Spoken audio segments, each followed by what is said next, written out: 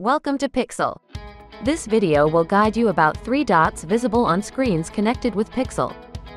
The 3 dots represent networking, media file uploading and downloading, and time synchronization. When all of the 3 dots are in green, it means that the content is running smoothly. The first dot refers to the network connectivity, and when it is green, it means that the network connectivity is fine.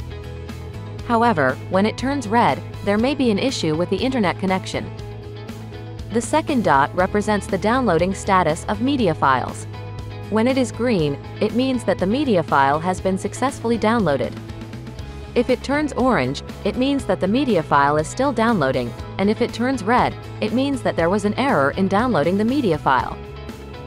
The third dot refers to the time sync with networking.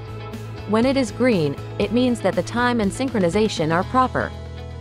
However, if it turns red, it means that the time and date are not synced with networking.